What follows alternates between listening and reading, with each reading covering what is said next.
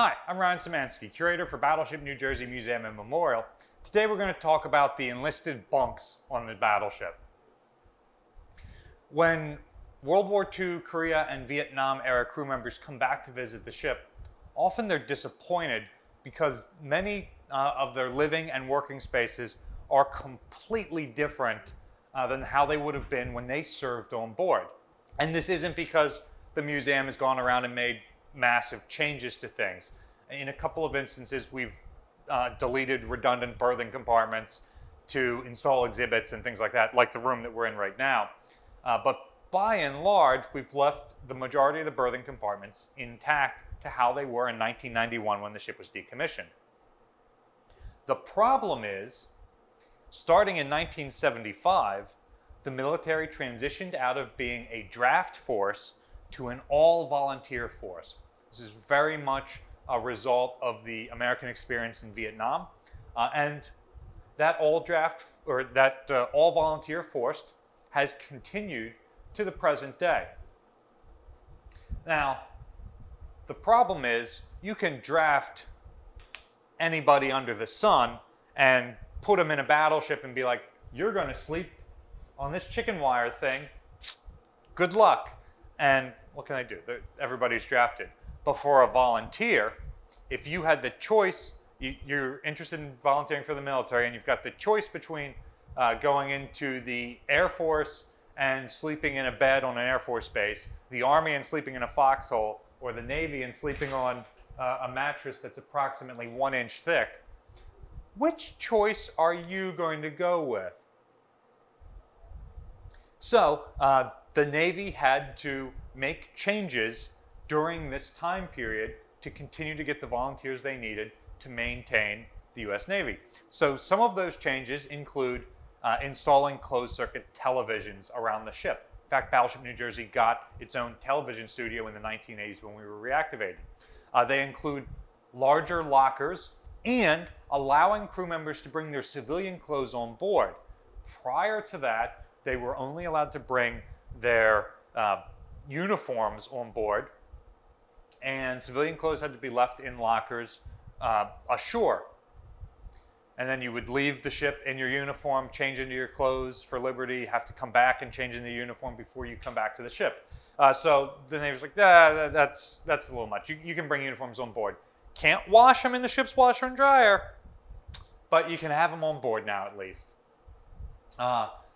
And they had air conditioning, and finally they increase the comfort of sailors and the privacy slightly by changing from this old type of pipe rack to the coffin racks, as they're called when you come on board today.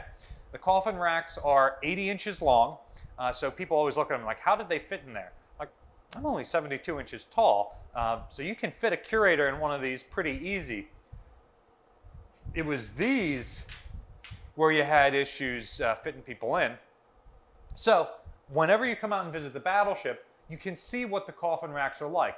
And those are extremely similar to contemporary beds that you would see on an active duty ship. So if you're an individual considering going into the Navy and you want to know what that experience is like, a visit to a museum ship like Battleship New Jersey or some of our other sister ships that served in the 70s, 80s, and 90s is not a bad idea to get the experience. You can also get this experience by spending the night on board during our overnight program. And there's a link for the overnight program in the description below. So for this video, we're going to talk a little bit more about the pipe racks that were on ships and why they're removed. So one of the things that's great about the pipe rack is during the day when you're not sleeping, the pipe racks can be folded up like this. This makes it easier for getting under there with a swab. It gives you more room in the space in between these bunks to have a group of guys sit down and play a game of cards on a trash can lid or something like that. Gives you room for your free time. These were often installed in ships that were overloaded with crews based on what they were originally designed to do. For example, New Jersey's designed for about 2,000 sailors. However, she had up to 2,700 when you factor in the admiral staffs, the extra anti-aircraft guns that are added, the more modern electronics that are added, just during World War II. So within a couple of years of when she was designed and when the Navy comes up with the billets for the ship.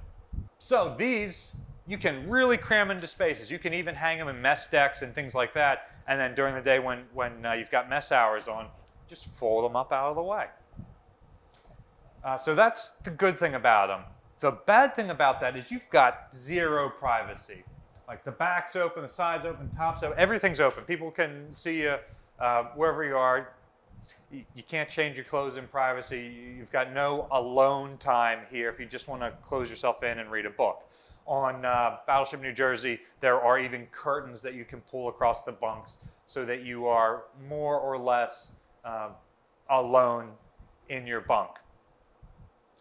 So living on the battleship in World War II was a very communal experience.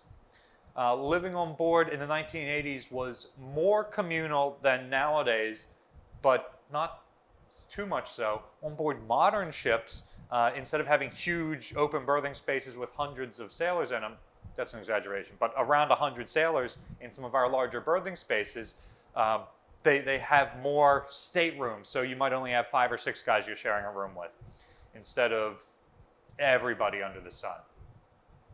So more and more privacy is expected from these volunteers, and so modern ships have changed their accommodations based on what you see on New Jersey.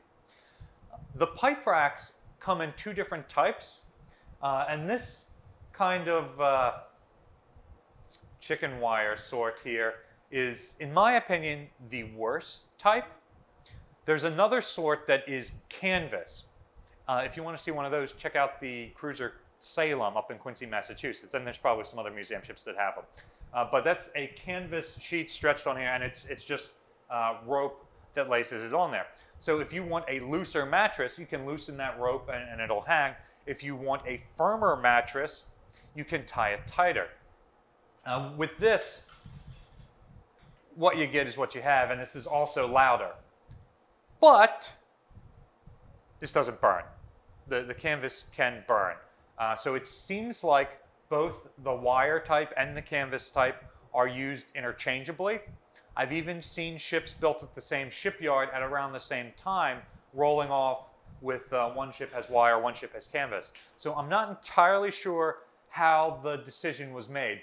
It might be that the wire ones are heavier, so you see ships with huge reserves of buoyancy like the battleships getting these, while smaller ships get the canvas ones.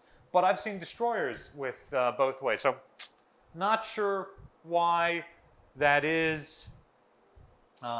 If you want a firmer mattress on this, all you can do is ask one of the carpenter's mates, or they become damage control men later on, to cut you a piece of plywood to lay on there to put your mattress on.